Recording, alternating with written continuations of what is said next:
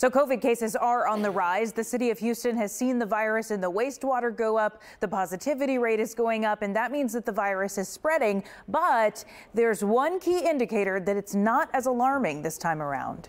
There are currently more than 17,000 COVID cases in Houston and in Harris County. The city's chief medical officer, Dr. David Pearce, met with me today to discuss the rise in cases, but says people are not getting as much severe illness from the disease right now. What we're not seeing is a big increase in the number of people requiring hospitalization, or at least not yet.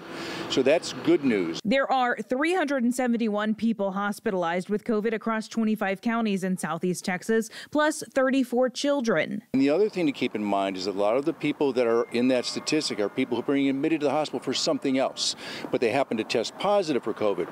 But when I talk to my colleagues who are working in emergency departments, yes, they have again started admitting people because of COVID complications, which we hadn't seen for several weeks, maybe even a month or so. We just hope that, again, that those people who are most vulnerable are the ones that are doing the best job of protecting themselves so they don't wind up in the hospital.